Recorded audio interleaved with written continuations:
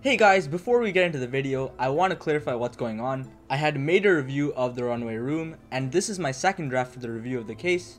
For those of you who may have found the video through the playlist, this video is made after I finished reviewing The Unspeakable Story, and some of you may be confused as to why I've redone the review for this case. Well, truth be told, I don't think my initial video did the case justice. I still agree with a lot of the points I made, but at the end of the day, I don't agree with my overall rating and how I feel about the case as a whole. As such, there are two different parts to this video. The first part of it is exactly the same as it was when I first uploaded it. However, I've changed the end of the video to better reflect my thoughts about the case, so even if you saw my initial upload of this review, I recommend you at least go check out the end of this video, so here's the timestamp for that. If you're new and have never seen this review before, then don't worry and enjoy the entire video. The adventure of the Runaway Room is that one case from every game. Not the 70th instance of third case syndrome. No, this case is almost universally praised.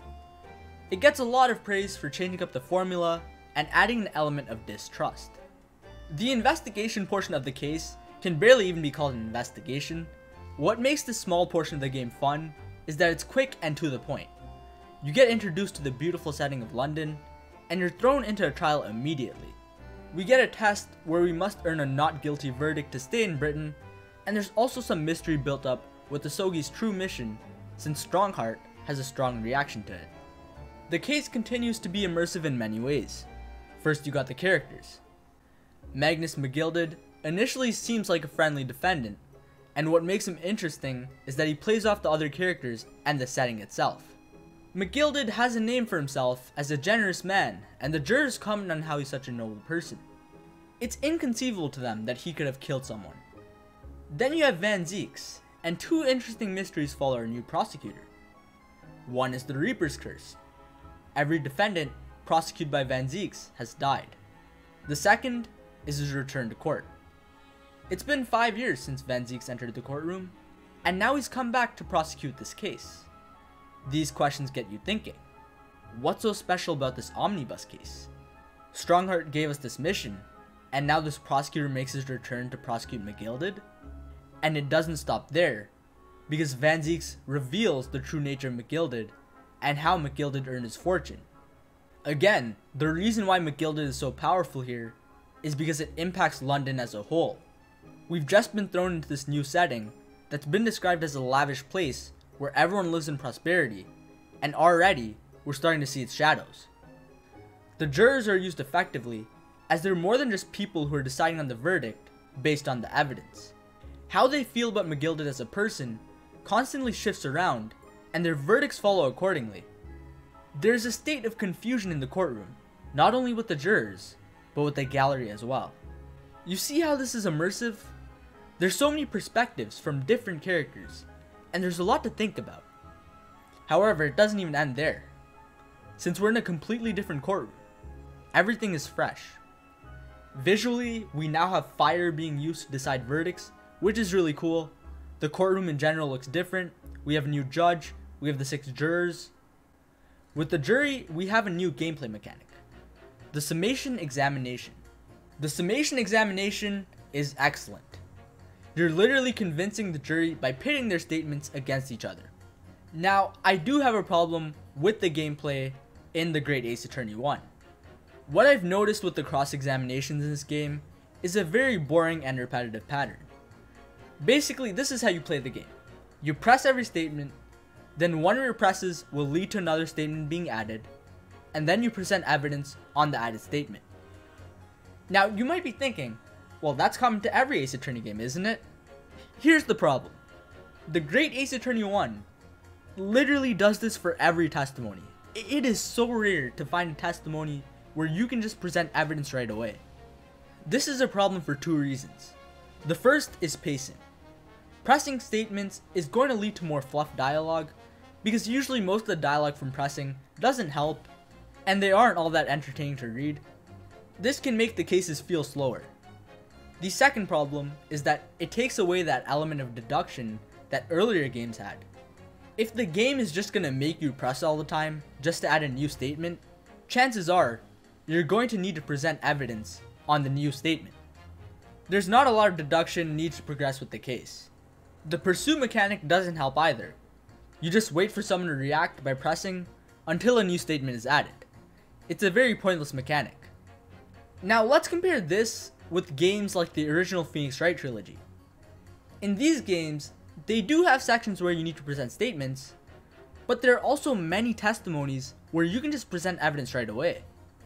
This variety in the gameplay makes you think about if the contradiction is already there, or if you have to get more information. And this isn't even a difficulty thing either. I'm not saying this game has to be challenging. Both the first Ace Attorney game and this game are designed in a way where the first 4 cases are supposed to be easy. That's completely fine, because they are the first within their series, and have to get as many people into the series as possible. That being said, the gameplay in the original Phoenix Wright game was much better because it has a better mix of presenting and pressing. So I brought up my complaints with the gameplay, but what's my point? Well, the summation examination is the best mechanic in the entire game because it breaks away from the cross-examination problem entirely. In this case, there's a mix of pitting the juror statements immediately and pressing for more info. Not only that, even if you have to press the jurors, the section is very quick, and there's also a satisfying element of bringing people to your side. I also like the witnesses a lot.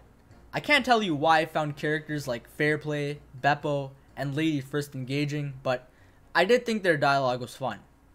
Now we get to Gina, and here's where the case takes a turn. So she smoke grenaded the court, and now she's testifying about what really happened. She's allied with McGilded, and the two of them form a truce when we realize something strange. There's a blood stain in the omnibus that was never there before. And all of a sudden, McGilded is using that to argue that the victim was pushed from the top of the omnibus. He's clearly lying.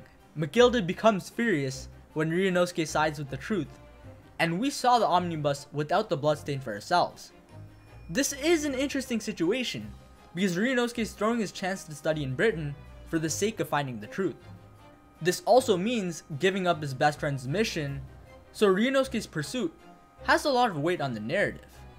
So all we have to do is prove McGilded tampered with the evidence. And this is where I feel the case takes a dip. I really don't like the ending. For context, the judge says the trial has to end because we can't prove the bloodstain is forged. As a result, he gives a not guilty verdict. I've discussed the logistics of this verdict with a lot of people, but I'm still not convinced that this verdict makes sense. Why would you end the trial this fast? You can get more testimony from people in Scotland Yard. We may not sway the case with their testimonies alone, but it doesn't hurt to call them on the off chance that we can find a clue through more cross-examinations. Another thing that's not mentioned is if the victim had bruises on their body. If the victim fell from the top of the omnibus, you'd expect bruises on the body as he fell from a high place. However, the autopsy does not mention this at all. Then there's the bloodstain. Look at the real bloodstain and then look at the forged bloodstain. They're different colors, which indicates that the real one is dry and the forged one is wet.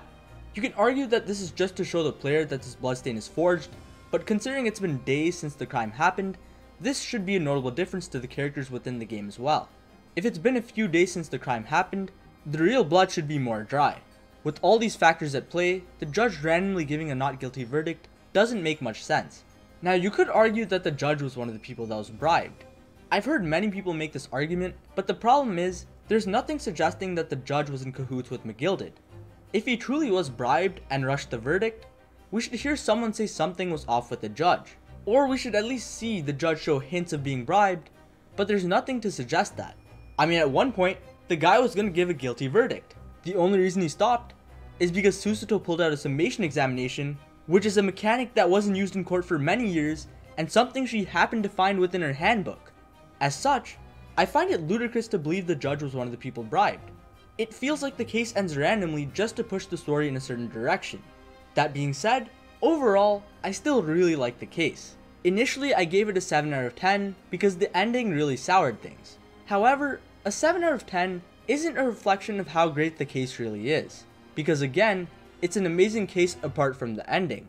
If the majority of the case is so good, then a 7 out of 10 is just underselling the case. Thus, I give the case an 8.5. Yeah, that's a big improvement, but it's really damn good. Again, the ending is sour just because it feels like the case has a lot more to go, It's like they ended the case halfway through, but I just can't deny how fun the case is before that. The world building is at its peak. I love how the game addresses wealth and corruption through characters like McGilded, Gina, Fairplay, and Beppo. And I love how the jurors and gallery are used to show that the everyday citizen can be influenced and lied to very easily. I mean, this would be my favorite case in the game, were it not for the ending, so I think that says a lot. And yeah, that's about it. These are my refined thoughts of the adventure of the Runaway Room. After looking at the case once more, it's definitely one of the more fun cases in the game, along with the adventure of the Unbreakable Speckled Band. Although looking at comments and general opinions, I've come to find out that case 2 is not popular at all, which is very surprising to me. That is easily one of my favorite cases in the entire series, but many people don't agree with me on that one. But in the meantime, I'll try preparing the review series for the Great Ace Attorney 2. There's definitely a lot of fun things to talk about regarding that game, so yeah, stay tuned for those in a few months, and goodbye.